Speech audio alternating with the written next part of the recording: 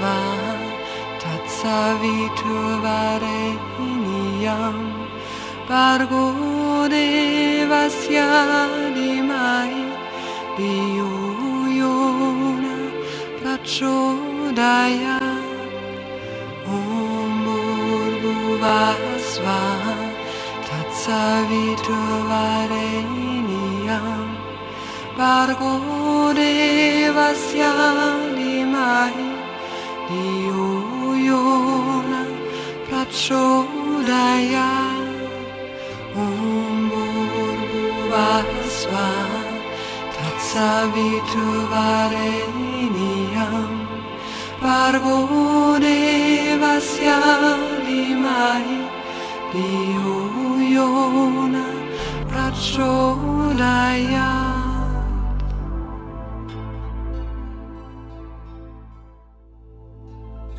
This film, European Spiritual Masters, is part of the project Blueprints for Awakening, which originally started in 1993 while I was living with my spiritual master, Papaji, in India.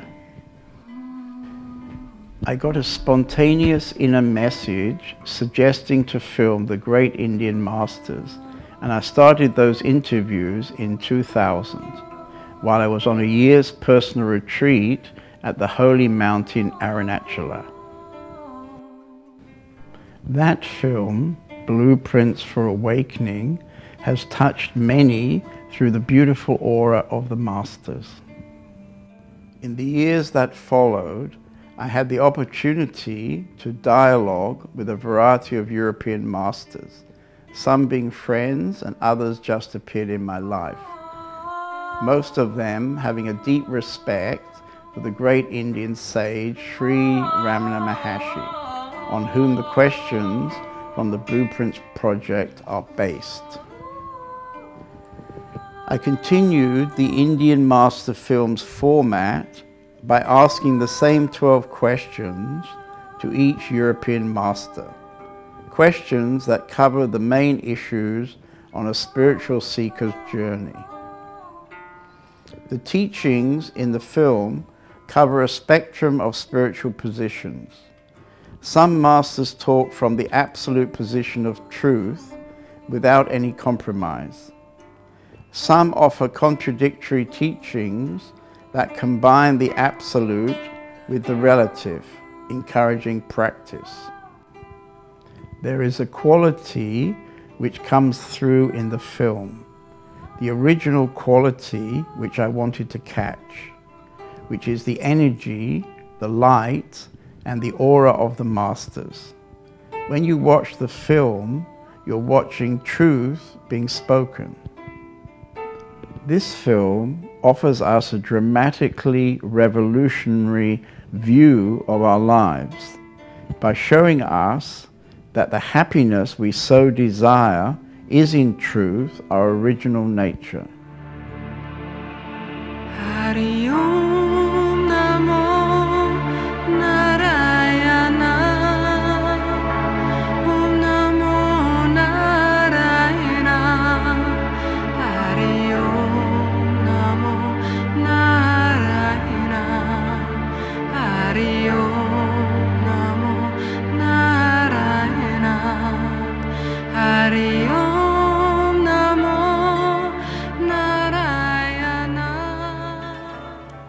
There is the fundamental question, who am I? Who are you? I'm no one. I have to say from the very beginning that I'm not an enlightened person. So who am I? No one. I have all the spiritually correct answers to that question, and now I don't anymore bother with the answer, and it feels really good, a good feeling, you know. It's because it's just the happiness of this moment, and you know. No idea. Simply no idea of what I am or what I'm not. There's a simple, total absence of any idea of what I am or what I'm not, that I am. But this is not an answer to anything. When we ask ourselves the question, what am I, or who am I, or when we just speak the word, or think I, we refer to something. I is the name that we give to that which is most intimately known. Of course, there is a process of asking myself, who am I? This question just goes nowhere, you know. It turns the direction to the source of what I am. It goes to the center from where everything is seen, and there nothing is found, you know. It just goes to the emptiness.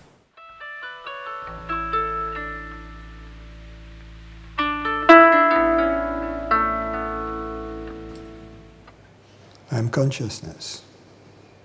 I'm that which is hearing these words right this moment, and so are you. On that which I am, there is very little that can be said other than I am, and I am this consciousness.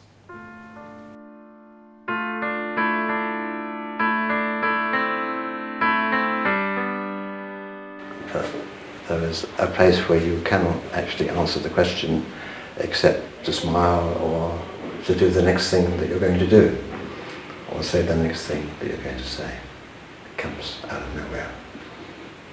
Shima, Shima, Shima, Shima, Shima, Shima, Shimaya.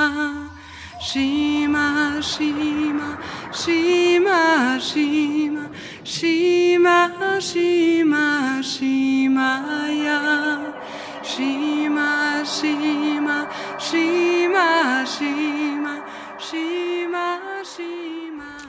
Many seekers are looking for enlightenment as if it is an experience. What is enlightenment? Buddha's enlightenment, Ramana Maharshi's enlightenment. And simply because Ramana had his, therefore the seeker may think this is what I should work towards, which is therefore called practice, or I shouldn't work towards, but I should wait for grace. I've never met her. And then grace will come, and then that will change my life.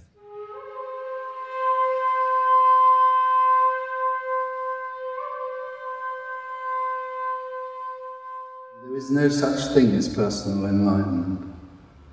Enlightenment is simply the end of the person. The problem for the seeker is that they think they have to find something else. So they look for states. They look for states of peace or whatever they think enlightenment is. For most seekers, the belief is that the enlightenment is like a spiritual lottery. If they win it, then their whole life will then be free of suffering, and everything will be wonderful, and everybody will love them, and all this sort of nonsense. But you would see that what you're saying is quite controversial, because 99% of the people would perhaps find it difficult to agree with you. No, they wouldn't find it difficult, they would find it impossible. From the point of view of the individual, to say that there is no such thing as individuality is impossible to grasp. Right. And that is what awakening is. It's utterly impossible for an individual to grasp it. Enlightenment is to see that what is self is ever enlightened, and that what is not so self will never be enlightened. And then to be that what is self. And then there is no before and no after in it. The simple dropping out of time or no time. The simple dropping of that me, which was simply a false self. And this dropping is an absolute dropping of any sense of existence. And this is not something big or something small. This is simply a little aha. Nothing special. It's like a split second, everything is done. So when you say aha, you mean it's like a recognition? Yeah, it's like more recognition than a realization. It's a recognition of that what you are is ever realized. And cannot get more realized than it already is.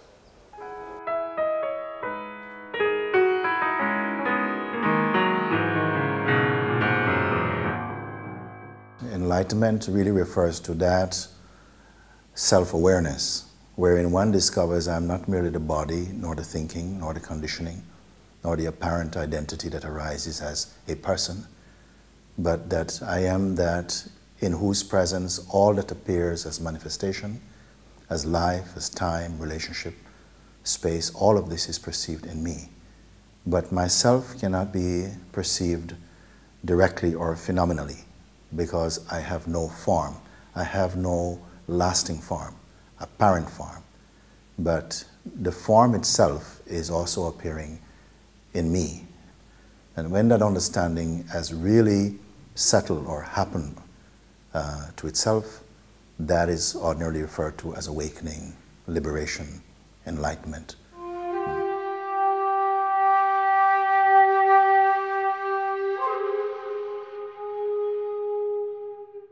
What is enlightenment is an outcome of a liberated mind. It is not to figure out what enlightenment is like, how it looks like, how I should be like. And there is the tendency to figure it out, to ask this question, what is enlightenment? So that you can compare, or is it the same with me? And then you come to this conclusion, oh yes, I'm enlightened. I have seen that a lot. Yeah. What is important is to make a distinction between a first glimpse of our true nature and the subsequent establishment process that leads to our abiding knowingly as this presence. So the first glimpse of our true nature could be called enlightenment because it is a very profound experience that brings about 180-degree shift. I maintain that the early sato is always the strongest because of the contrast between the place you were in and the place that you're thrown into. If that's really a great leap, then you really feel, well, this is an incredible experience. And then, but as you go on working on yourself, or with other people, with a teacher, you get nearer and nearer. So then the jump into the same sort of space doesn't feel so grandiose as it did the first time.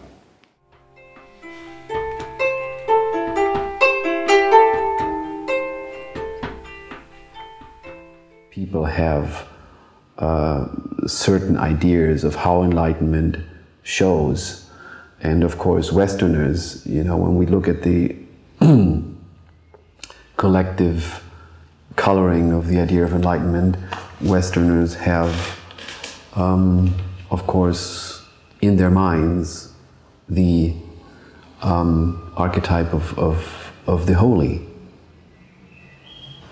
And then they link certain attributes to this archetype of the holy, but enlightenment is much more, you know, undefinable. It cannot be, it's unpredictable.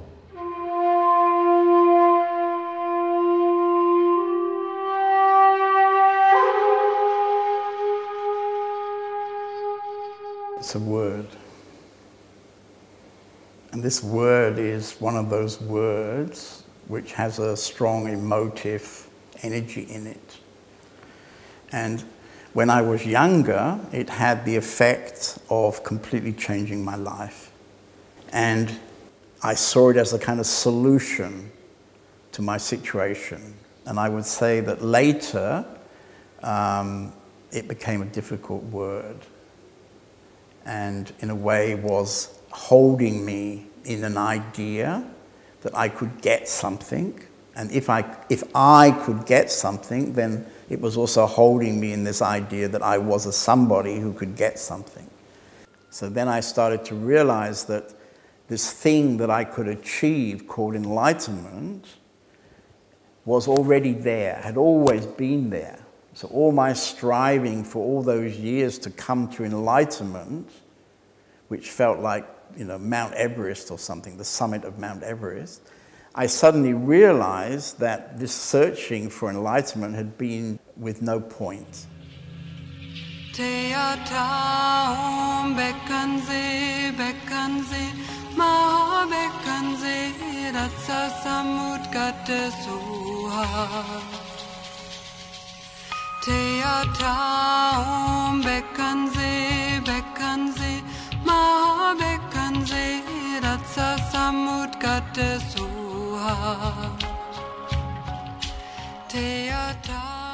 Are there any qualifications for enlightenment? And is practice necessary? And if yes, what form of practice do you advise? The knowing of our own being is veiled. The knowing of our own being as unlimited, unlocated presence is veiled. So we set out as this apparent entity into the apparent world of objects, relationships, looking for the happiness that was lost when we seemed to cease to know our own being. And most of us try all the conventional means in the world. Sooner or later our search in the world ends. And it dawns on us, who is this one that is in search? Maybe I should question this one that I have considered myself to be and that has been out in the world searching for 10, 20, 30, 40, 50 years. So it is the interest in finding out who this one is that is the prerequisite. What is the motive, the fuel behind that? It is the search for happiness. Instead of searching for happiness in the objects of the world, sooner or later they fail us, and the search, as it were, turns around. We face this one, this apparent one who is in search, for exactly the same reason that we were previously searching in the world. We want happiness.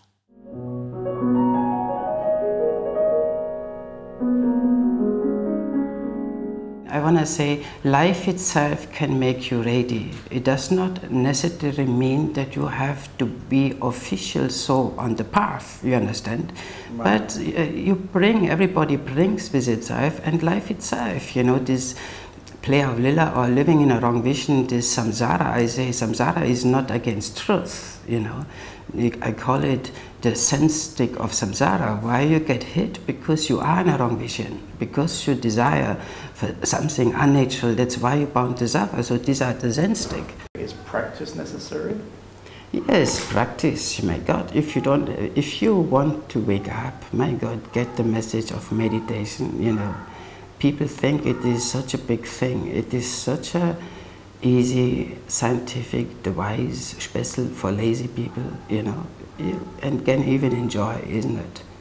Nature, it is the greatest invitation for awakening, you know. It is so, your nature, which is your nature, you try to become, it is so nicely reflected in nature, silence, peace, and humor, the animals, you know, make you smile, you know. Even if you're miserable, dog bite us, make you smile, isn't it? So powerful, it has such a power, you know, and it is the greatest bridge to come to know love, unconditional love, you understand. Humans are nuisance, it's very difficult, isn't it? But nature is such an invitation, you know. And in a sense, how you can resist, isn't it? Yeah.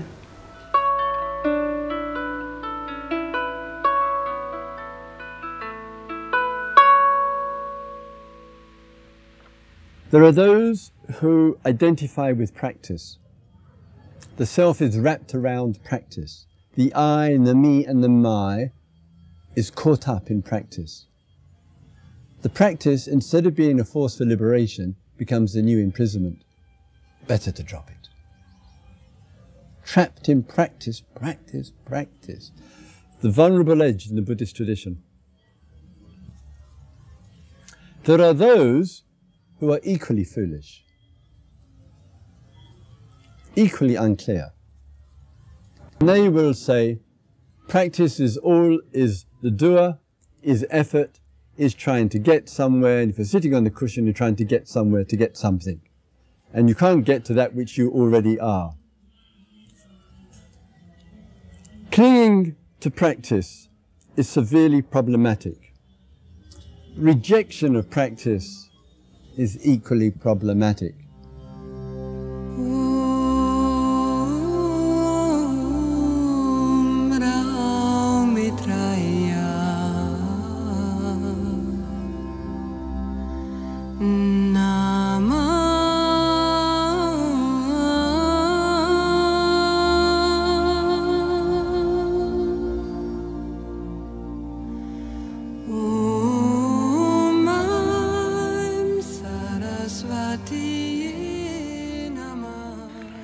Ramana said self-inquiry is the most direct route to realizing the self.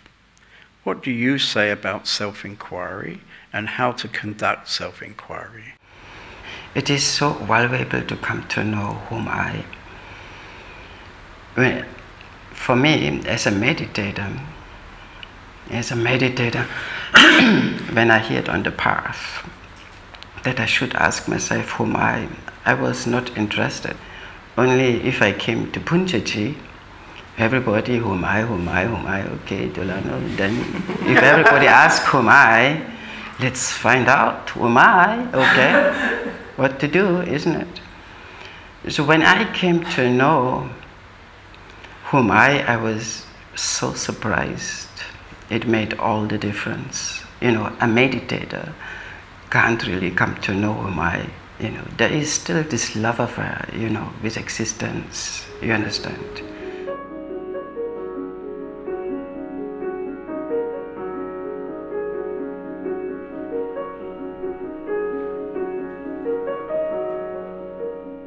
Fundamentally, self-inquiry is suggesting this change, It's suggesting, instead of looking out into the world, it's suggesting a 180-degree turn to looking at the inner world. So the fundamental idea of self-inquiry, as the word suggests, is to inquire about the self, to inquire, what is really going on inside, so that we come to really know ourselves. We know our structural pattern, the patterns of our mind. We come to know our emotional responses to certain situations. We become very familiar with the workings of the mind, the body-mind connection, and our, if you like, our relationship with the body-mind connection. And all of this is, if you like, the beginning of self-inquiry. Ramana Maharshi makes a very specific suggestion, and his specific suggestion, which is in his small teaching booklet, which is called Who Am I? And he suggests a very simple and very exact way of conducting self-inquiry, which is to investigate to whom the thoughts arise. So, okay, you're doing your awareness practice, you're looking at yourself constantly, you're looking inside, you become aware of lots of thoughts arising, and normally we get very attached to those thoughts very easily. And he's suggesting, look at those thoughts and go back to the source of the thoughts. Don't care about the thoughts, don't give any energy to the thoughts. Give the energy to find out to whom are those thoughts arising. And so you first look and you ask yourself, to whom do these thoughts arise? And the answer is to me, because I'm identified with being a separate somebody. And then I ask, who is this me? Or who am I? I'm in total agreement with Ramana's words. I use sometimes this example like it is the most unsparing tool, instrument, practice, if you may say, for blowing the cover and exposing that the ego the feeling of I, based upon the idea that I'm the body-mind, is a complete fake. I say it is as quick as looking in the mirror and seeing one's reflection. The mirror doesn't give an opinion. It doesn't tell you, please wait, I'm too busy. It's always available. And I would somehow liken the inquiry to that type of effectiveness. And the experience that I've had is that if people intensely ask these questions, these two questions, exactly in the way that Ramana suggests in his little booklet, then many people have had a profound effect from these two questions. This "who am I" has become a kind of famous catchphrase, but basically you're then investigating who exactly is this me that we're so identified with. And when you ask this second question, you find yourself being taken deeper and deeper inside. And the answer to that second question is not an answer. So this question leads you into silence, if you like. It leads you into the mystery of the self.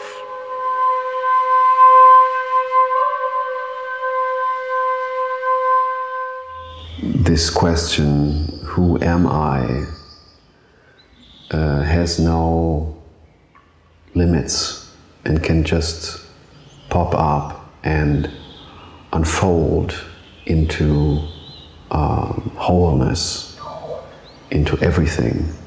It is definitely possible that this question just penetrates every layer of illusion, of dust that has settled internally, and goes right through everything.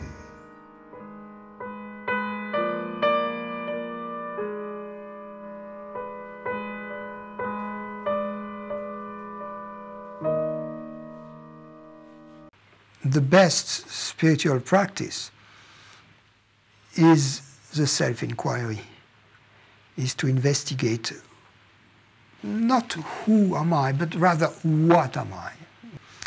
How do I know that this consciousness I know to be, I know I am, that which is hearing these words in this moment, how do I know that this consciousness is personal, limited in time, in space, dependent upon this body or this limited body or this limited mind?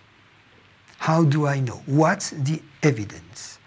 Because most of us believe that there is a strong evidence in support of this belief. But as we begin to investigate, we feel that there is absolutely none. The important element of the self-inquiry is not the question, what am I, being asked, but rather the listening to the answer. So it could be said that the question, what am I, it would be enough to ask it once, and then to listen to the answer. And then our life, in all its details, our daily life, then becomes the listening to the answer, you see?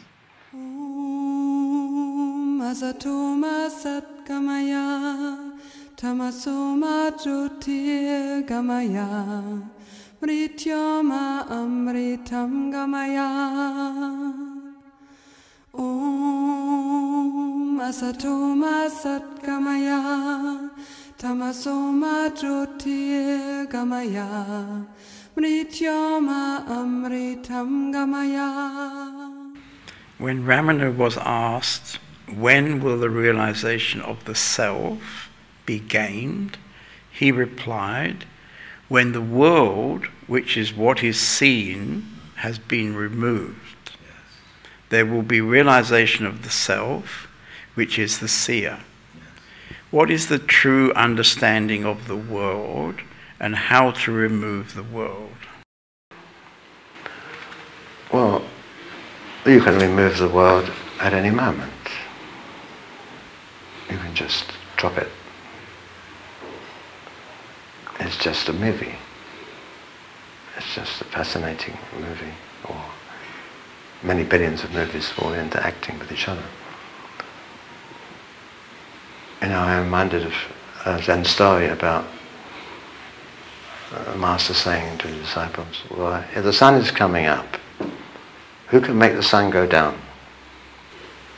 And one of the guys got up and he pulled the blind down. Beautiful answer. The sun disappeared, the sun had gone down. So it's only there as long as you participate in it in some way, as long as you enter it. But if you stop participating in it, and you find a place you can go to when you're not participating, you're not dependent on it in the sense that most people are, that if they don't participate in the world, they feel they don't exist.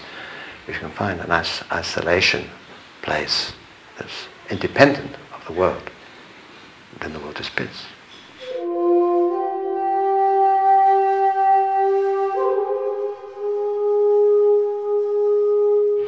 Well, what Ramana meant when he used the term world, he meant the mind, because the world and the mind, to begin with, are just two words for the same. When the mind is removed, the world collapses, and the fall into the absolute, which is also the fall into the unknown, happens naturally. Then the world comes back, which is not the mind, because of course there is also something that we can call world, which is not the mind, which is the suchness of a tree, the suchness of everything that appears.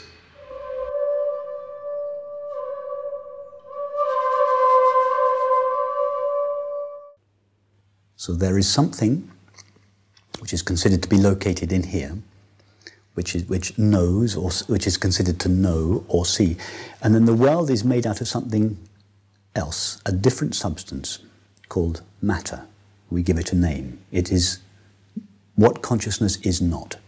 When we explore deeply, and this is what is meant by self-inquiry, when we deeply explore the nature of our experience, we find that knowing and being never for a single moment separate.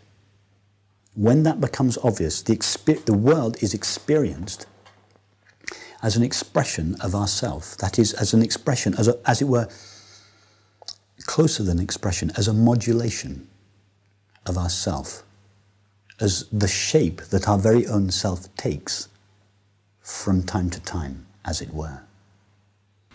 The world is not out there, the world is in here. In each body, a world is creating daily, momentarily, shaped by our thinking, our programming, conditioning, desire, attachments. All of this flavors and create a world that is really strongly built out of the psyche, a world of emotion, of feeling, of aspiration, of memories. That's the real world that people are living into. The raw material world is just the background, but the world is the world of perception, of interpretation, of dreams, of desire. That's the world of the human being. Sri Ramana Maharshi actually made a beautiful expression, statement, which I so love. He says, the I must remove the I, yet remain the I. In his own case, after realizing the self, he continued to build an ashram and to offer advice to people, varying advice to people, read the newspapers, you know, all of these things. So if there was no world, who is he in that, you see?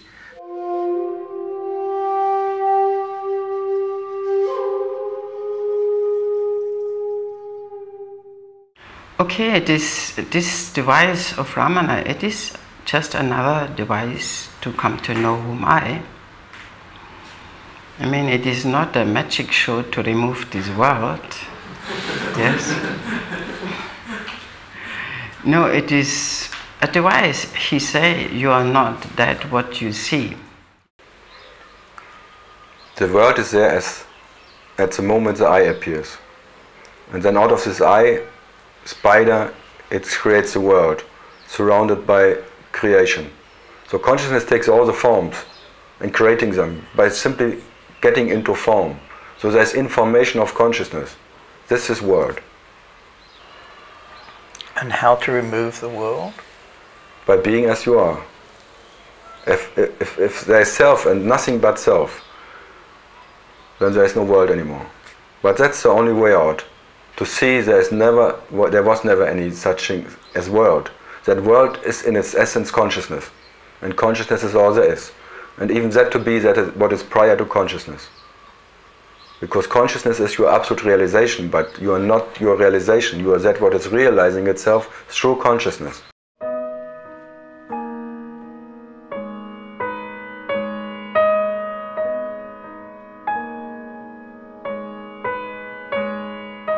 So the world just comes and it goes. I don't have to destroy the world. I don't have to end the world. It's quietly, easily enough ending from one moment to the next without me. Tvameva vidya dravinam tvameva Tvameva sarva mama deva deva.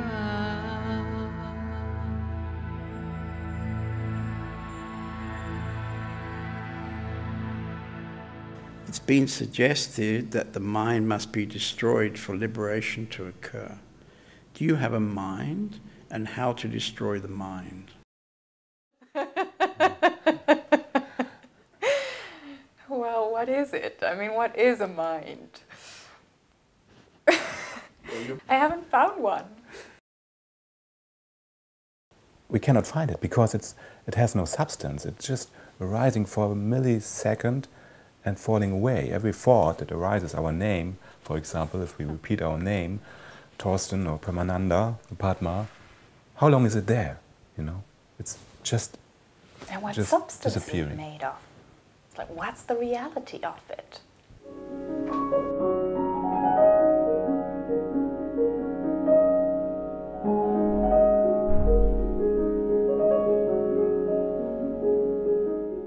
If Ramana Maharshi has said that, I would say, okay, perhaps since he didn't speak English, the translator has translated mind. Ramana Maharshi perhaps said avidya, ignorance has to be destroyed. And the translation was mind.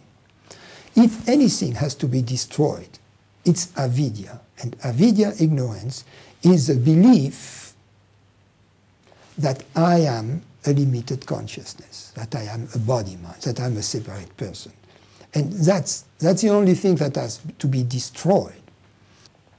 Obviously, it is the same consciousness that hears the words, that understands them, that feels the feelings in the bodily sensations, and that perceives the world outside.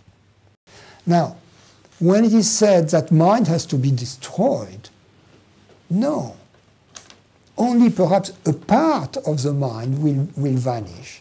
But there is a practical aspect to it.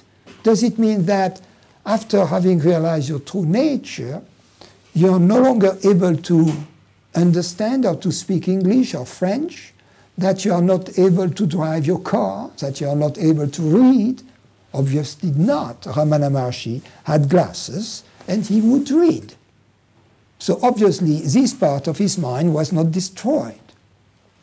So what is destroyed is all the belief systems, and by the way, feeling systems, that have something that hinged upon the belief that I am a separate consciousness.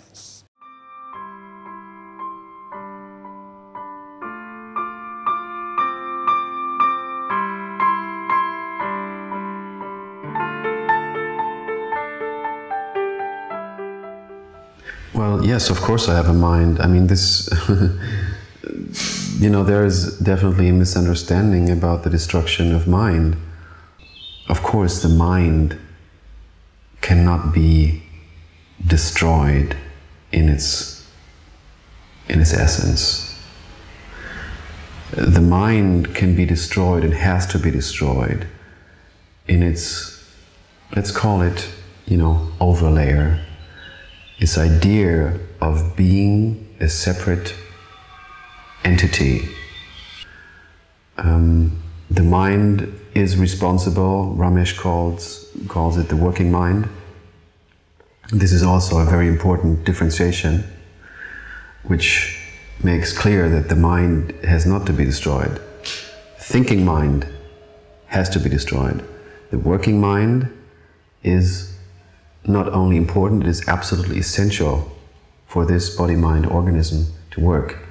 When the working mind is dead, this organism is dead. Mm-hmm. Mm-hmm. So of course I have a mind. And the mind is great. I mean, the essence of mind is pure intelligence. I don't have a mind, and so I can only speak from experience. There is a concept of a mind, and that concept of a mind is like a vast container that is housed inside each head, and inside that container called mind resides all the memories, the hopes, the fears, the desires, the anxieties, everything. In order to destroy the mind, we first have to find it. So the mind is considered to be like a poisonous snake that is ruining everything, and that we want to kill it. So we go looking for this poisonous snake, but nobody has ever seen the poisonous snake.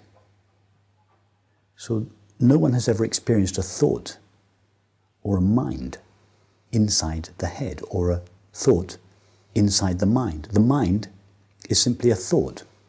The thought, what shall we have for dinner, doesn't appear inside another thought called mind. One thought cannot appear inside another thought. It's about seeing clearly, experiential understanding, not intellectual understanding, experiential understanding. That is what is referred to as the destruction of the mind. Seeing clearly that it is absolutely non-existent in the first place.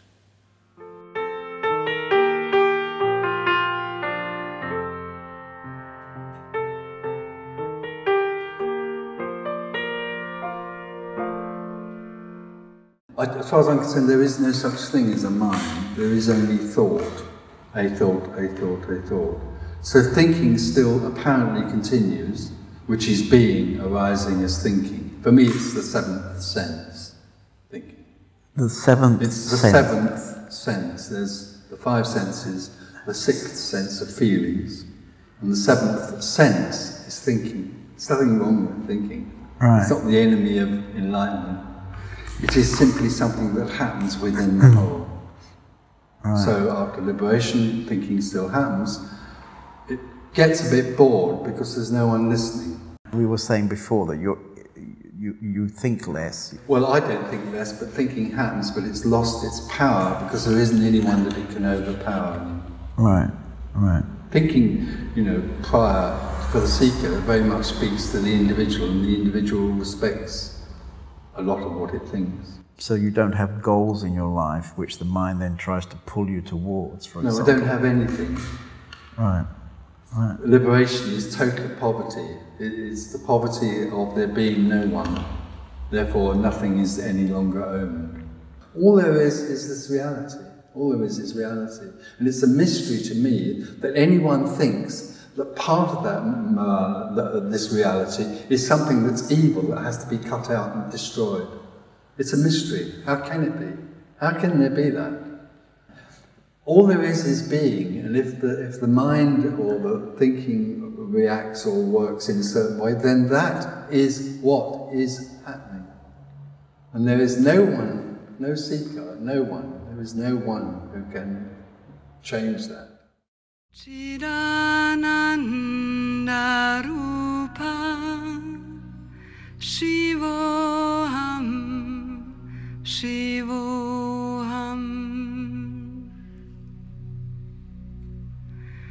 Chidananda Rupa Shivoham Shivoham.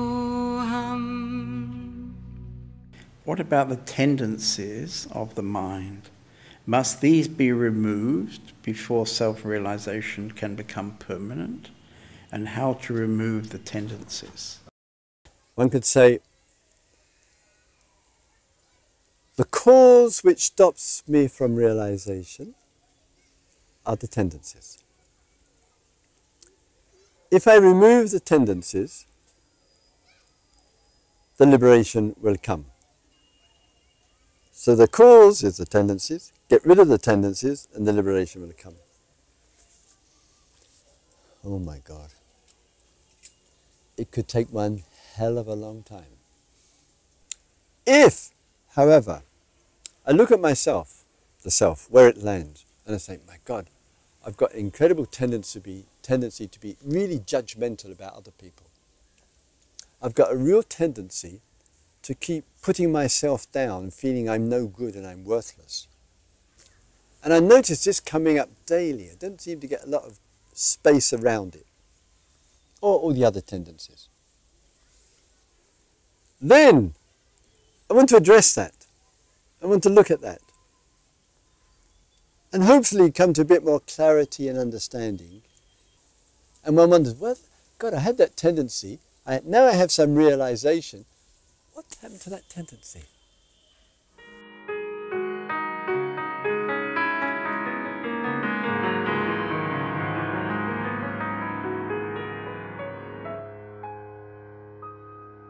Do the work on the latent tendencies of mind.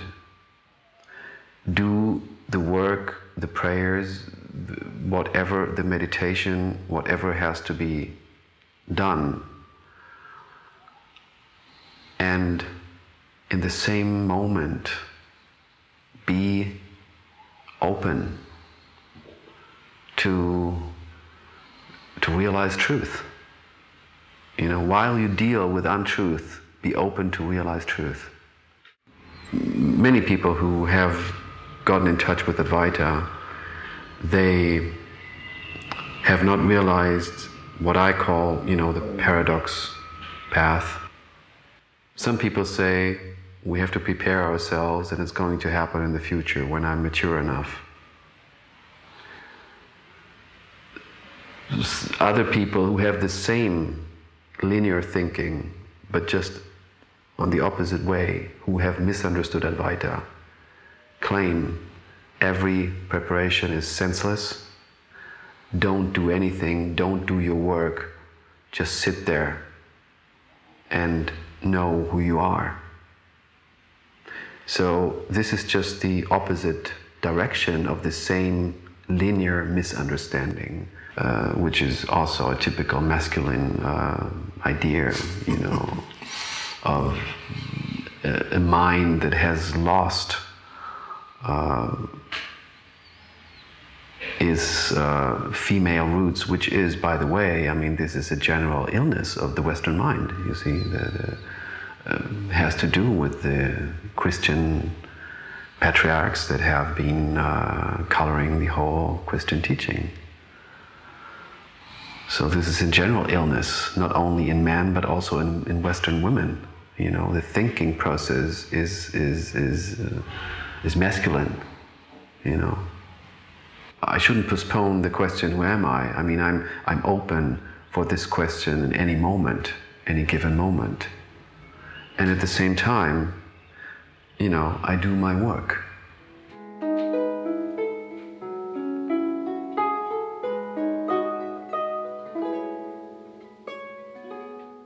You don't have to do anything. What you have to do, if you like, is to have a moment of self-realization. If you realize the self, these structures disappear by themselves. So I would say that there's no need to remove these structures. And certainly in my case, I didn't remove all the structures. My own experience 18 years ago was that out of this self-realization, out of the dissolving of the attachment, there was nobody left to hold those structures, to hold those ideas and concepts. And so basically they ran out of energy. They just simply ran out of energy, dissolving into the blue sky. And so I would say the movement inside Premananda in the last 18 years has been a movement towards a deeper and deeper sense of emptiness or silence.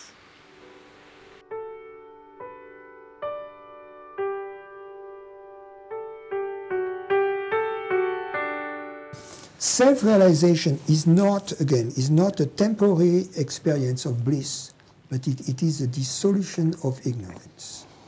The vasanas remain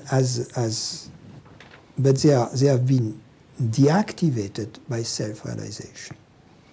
But what they do is that they prevent the truth seeker, who has been liberated and has become what in India they call Jivan Mukta, through the liberation. They prevent him from enjoying for a while completely the fruit of his understanding, of his realization, of his liberation.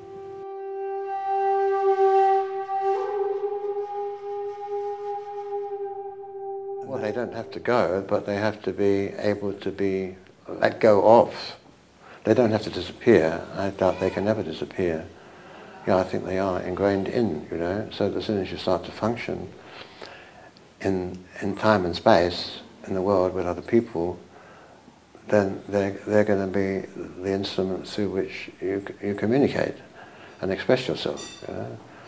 So I think that, I mean, the tendencies, as you call them, they seem to be the mind's influence upon our activities and what we choose to do and who we choose to be with and so on.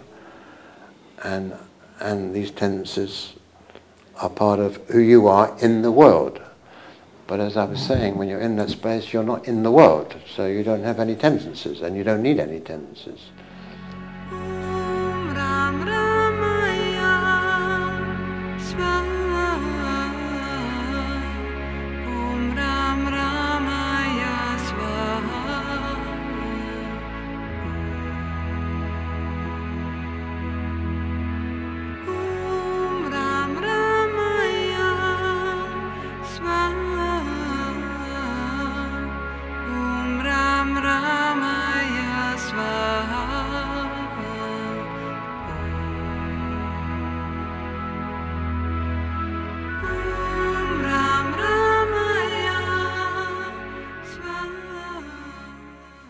What about destiny? Do you expect things to simply happen, or are you expressing your free will and choosing? Yes, free will. Where does it arise from? How do you decide what you want? I mean, there's a strong feeling in the West, I think, that if you don't decide, nothing's going to happen. You know? Yeah. But there is another way of really experiencing life, which is decision arise of their own. It does not mean that no decision arises. Maybe a clear yes or a clear no arises in the mind. It's not me that produces this yes. There is an intuition, yeah, where it comes from. In a way, the less I'm doing, the more happens. Yeah. Yeah. The more clarity there is, yeah, the more creativity in a way also, that things come just out of the blue. But I think this is very hard for many Western people because we are so much conditioned to do something, you know. Yeah. So to go from doing something to relaxing into allowing things to happen, It's a big step for many people. And in a way, it seems like this concept of an individual, separate me is so much more strongly developed in the West. It is a challenge, because there are often, what arises often there is fear. Yeah. Oh, when I do not decide how will I live, there is the possibility of self-inquiry. Really, I would say, like Ramana. And I think Ramana, again, is such a good example for this trust, you know. When you read about him, you find that it is said that he never asked for anything.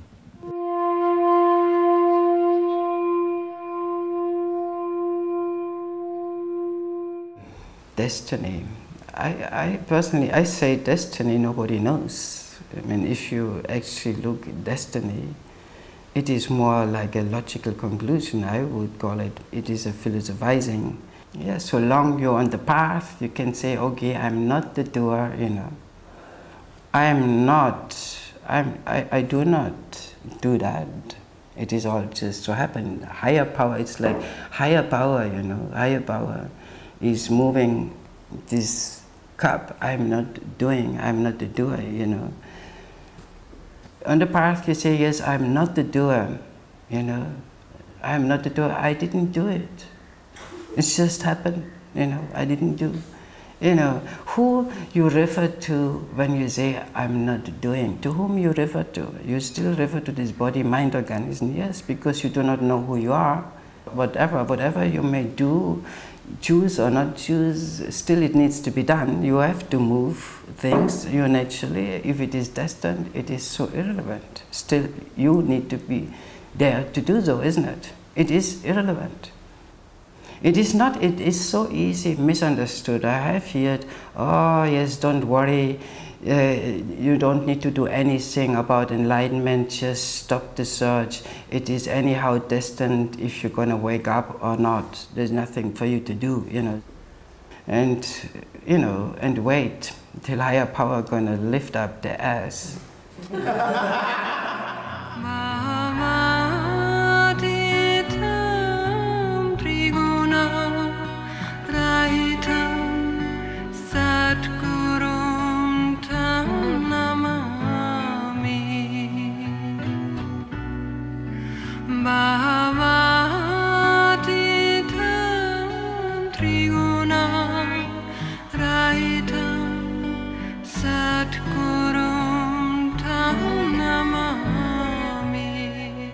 Who is the master? What is the master's role? And how to recognize a true master? You can only have one master. You just when that happens, there's, you know, I've sat with a few other masters, and I can say that you know, they've all enriched my life, no doubt. You know, right. There's only one master. Right. There's only one master. You know. Being with the master in personal form is the most radical, the most clear, and the most obvious way of approaching truth internally. And it's the way that works. You know, everything else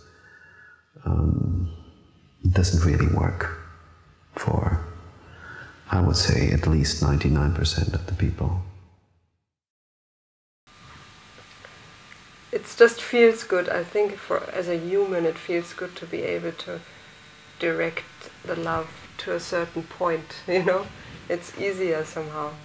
And for me, it was really interesting when I felt that I had directed my love to the divine, to this one dot, Osho, you know? I thought enlightenment has to look exactly like that. That for me was a bit of a trap I was in for a while, that it has to be graceful, it has to be beautiful, it has to be intelligent, it has to be so vast, you know, like this genius guy, you know. But I think that's the thing with the master, and I think that's it's a point, is that Osho wasn't what we projected either, but he helped us. Like it was like that when you you project your love, and then you actually find there's nothing there. When you actually completely dissolve into the meeting of that thing that you've been being seduced to come close to, there's nothing other than this moment, And I think that so shows that was any master's job. Once that happens, job is over.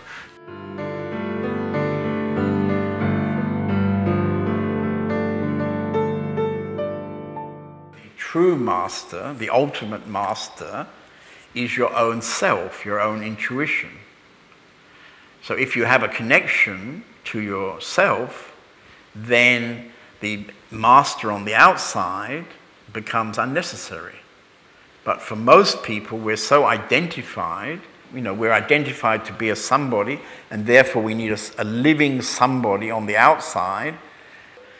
Some people have this idea that if you become involved in a spiritual master, you are, if you like, surrendering to another human being, and therefore you're making yourself somehow, less, and you're making yourself susceptible to some kind of abusive situations. That's not a true master. A true master would never work in that way. A true master wants you to realize that you are the same. He is the self, and you are the self. Everybody is the self. We're all the self. It's all one.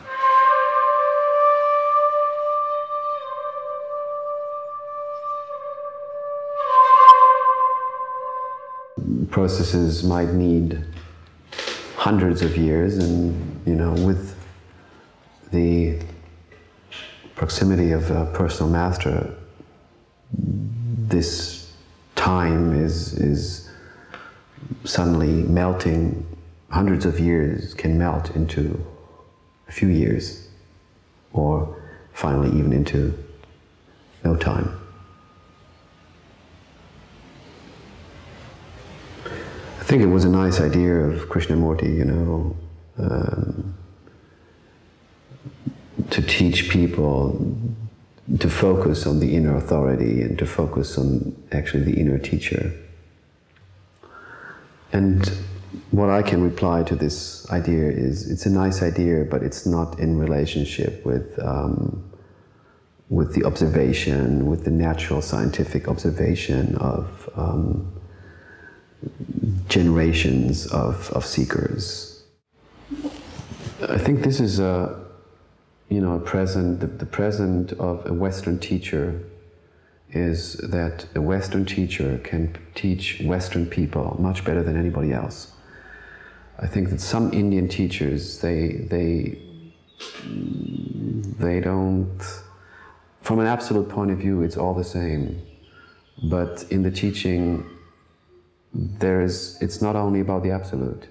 It's about, what I call the marriage between the absolute and the relative. So Advaita is not really interested in that. But I am, more and more.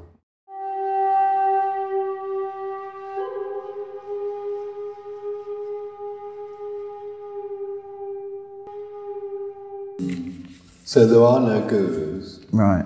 There is no role, because if there was a role, it would imply that there is a path. There is no teacher, because if there's a teacher, that would imply there's something to learn. How could I teach anybody to be?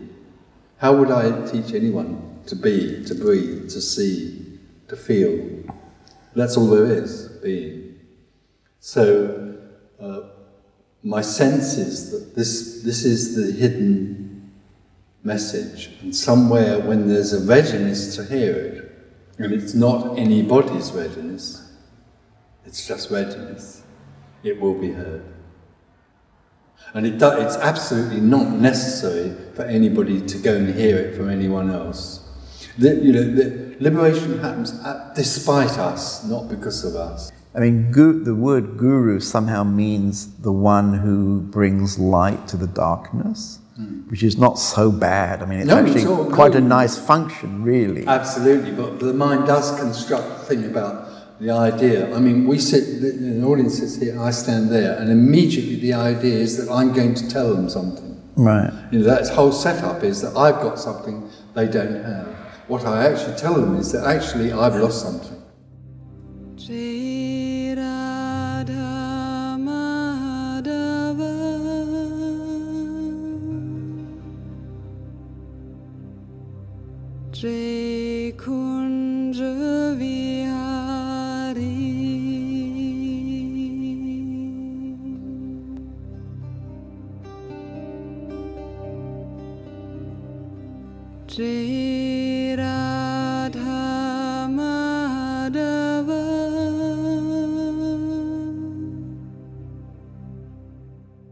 Traditionally, devotees had tremendous devotion to the Master.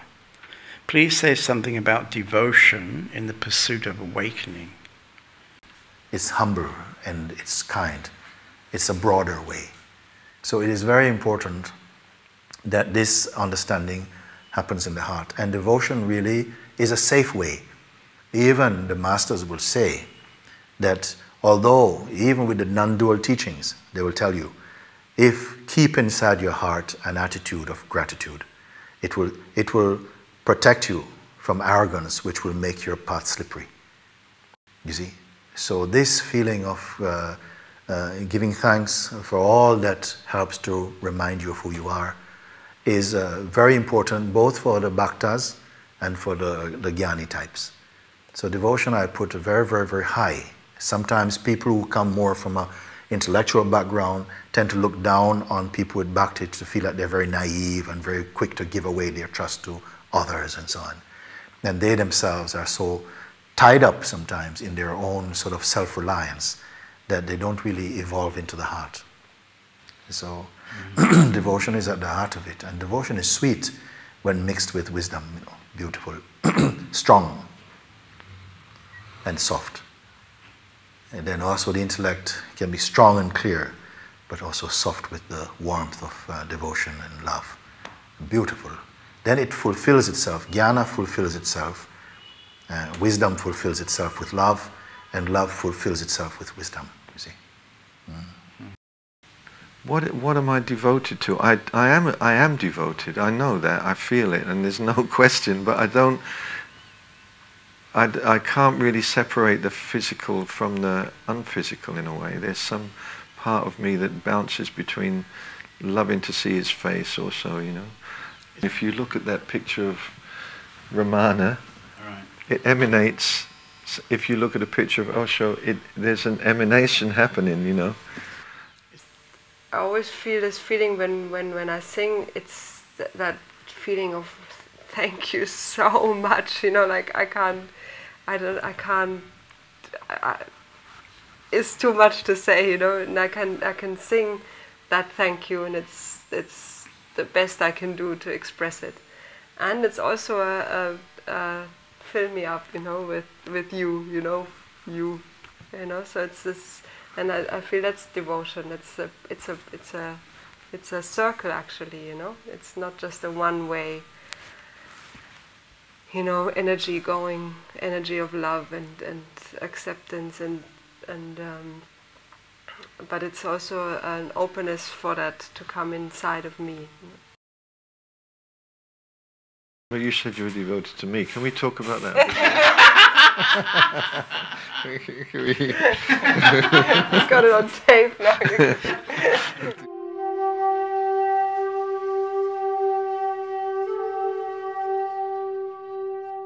Devotion has something to do with love, that you really feel in a way connected to a human being, to your master maybe, yeah? That is really transcending all the other ways of love. For example, romantic love, you know. That often our belief system in the West is really to love someone is only possible in maybe in a family or especially in a romantic love relationship. And this is so limited, you know. And if you really somehow feel a devotion to a master, a spiritual teacher, it can be so opening. There can be so much love. It can be even more intense than to your married one. I have seen many people, they're stuck with this love business, you know. They never wake up. You have to come to a point when you don't care about love, you just want to rather go along what is true, you understand, rather to desire what you will never get, only frustration, isn't it? A master can't give you love, can only introduce you that you are love, Love is never given and it is not even received, It is triggered, There is nobody there to own love.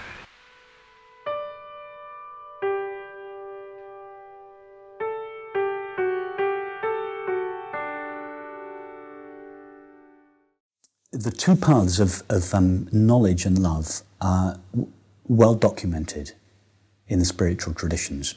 The path of jnana and the path of bhakti are well known, but there is a third path, the path of beauty, which is very rarely spoken of. So in the same way that we may listen to a dialogue or a conversation that expounds the teaching, and this will dissolve the mind in understanding. On the way of beauty, it's just done through the senses, just through perceiving. It's not a mental process. So beauty is again another name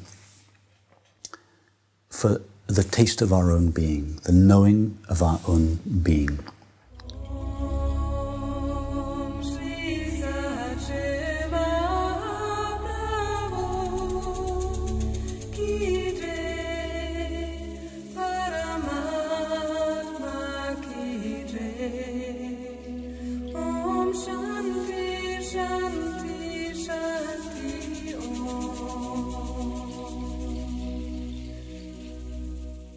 Seekers often have curious ideas about the enlightened state.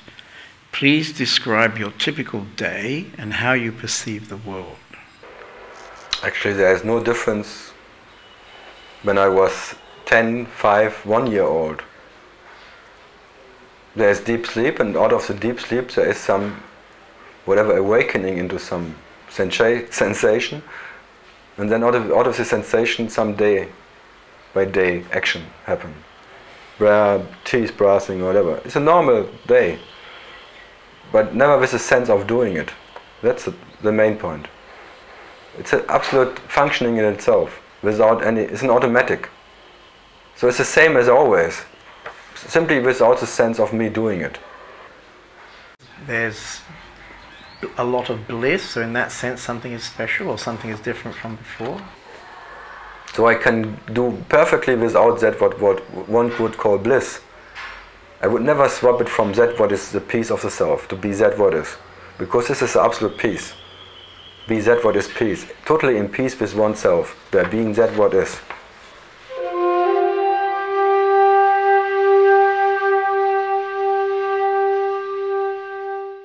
It's so sweet, isn't it? If I could tell them what I have for breakfast and what time I get up, they could all do the same thing. It's so... But I mean, this is also a very common thing, yeah, that one projects onto this person who is standing having meetings, that they must be living in a very special way, and very special things are happening to them. Absolutely not. I'm not a master. Obviously, if I was a master, I would be someone who's mastered something. Right. I'm a loser. I'm a total and utter loser. With twinkling eyes.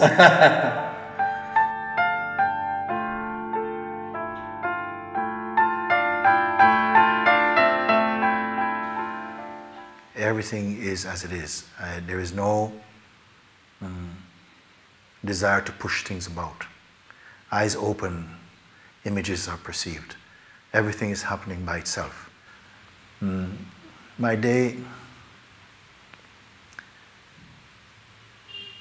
mostly I hardly notice it.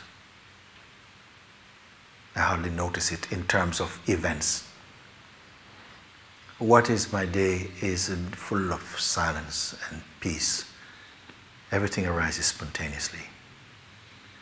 There's no abiding sorrow. There's room for everything. Every emotion, every thought can come, but they have no real landing place to stay. Everything is a tourist, comes and goes. The one who is claiming to be the doer drops off and just activities arise by themselves. But inside this, the core of it, there is something that is indefinable.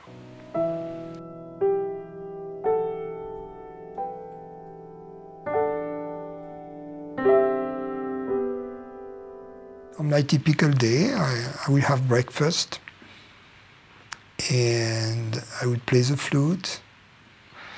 If the weather permits, I play some tennis. I hang out with friends. I cook for my wife. I spend some time with my family, with my wife, my children. I enjoy nature. Sometimes we travel. And sometimes people come and ask questions. You know, the beauty is not that there are something that are extraordinary. But the beauty is that that which was taken to be ordinary is in fact extraordinary. That everything is extraordinary. Everything, celebration is every moment. That's a mission of life. Once you have set aside the concerns of being a separate entity, then what else is there to do as to have a good time, you know?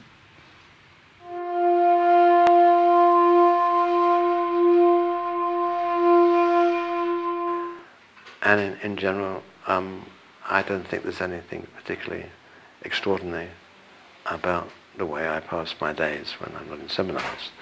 You know. I think for the people who are in the team, then I think being here without me doing anything other than I've described is in some way extraordinary. And I think when I'm not doing anything, but everybody's gone into this incredibly deep space and they can't eat and they can't move, and I wait and wait, and then I have to get up and go, because I know if I don't, they sit there for the rest of the evening, you know. No, they won't be able to move. It's not that they're respecting me, it's that they're in space.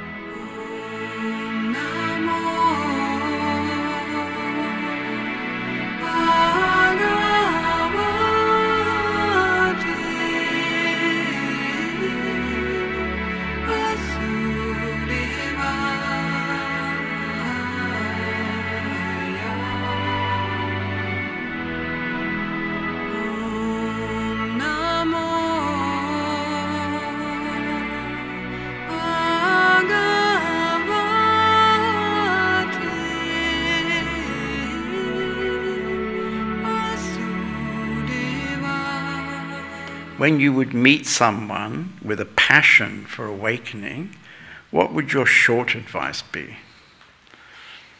Your passion is your awakening. They are not two separate events. Love the passion. As much as possible, leave your intentions aside.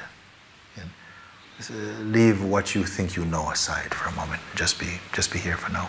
Let's see what happens. The first thing is that we are in silence together, and that we somehow look in the eye if there is an openness, and there is something which is before the words.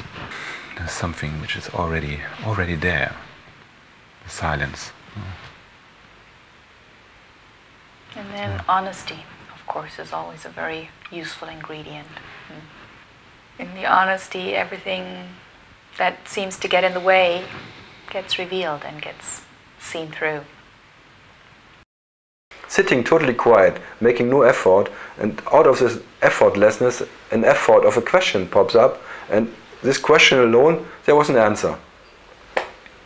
That what is called bliss, maybe. Being the laziest under the laziest. Never doing anything.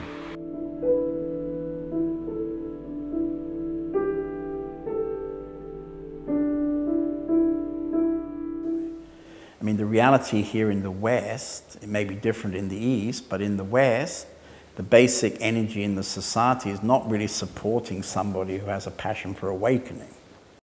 I would say that if I would meet such a person, and luckily in my daily life I meet lots of such people, then in any way I can, I would give them support to continue their passion. Well, I think most people are not interested. Well, there would be no advice. Right. If you like, I would say to them, until your life is lost, you'll always wonder why. But there is no advice. I can't tell anybody to do anything, or look at anything, or see anything. There is no one.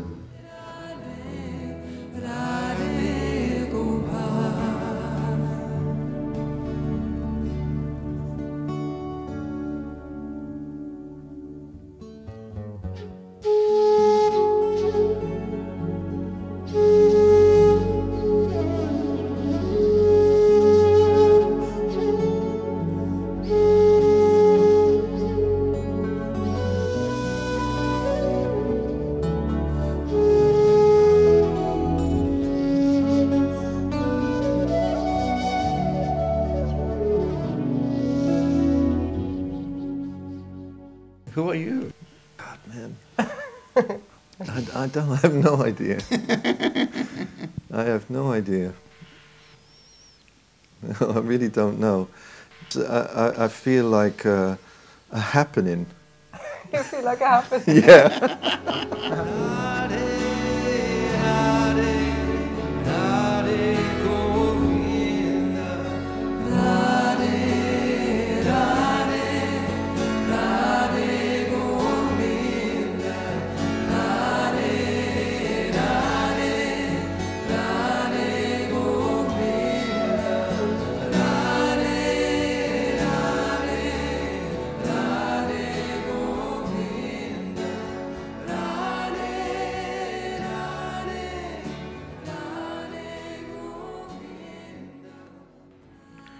Until recently, it would have been necessary to travel to the East to have access to these profound teachings.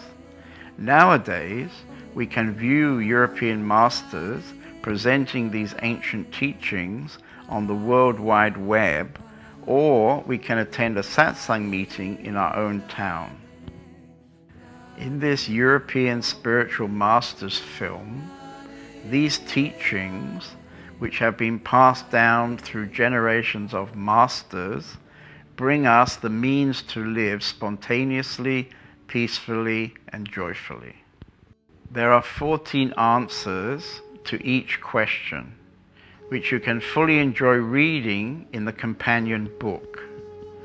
But if I look at the answers, there is a thread that goes through the whole film, which is like the teaching. I would like to thank all the European masters and my colleagues who have supported the original inspiration to create this film. Radhe, Radhe, Radhe Govinda, Radhe, Radhe, Radhe Govinda, Radhe, Radhe, Radhe Govinda, Radhe, Radhe, Radhe Govinda.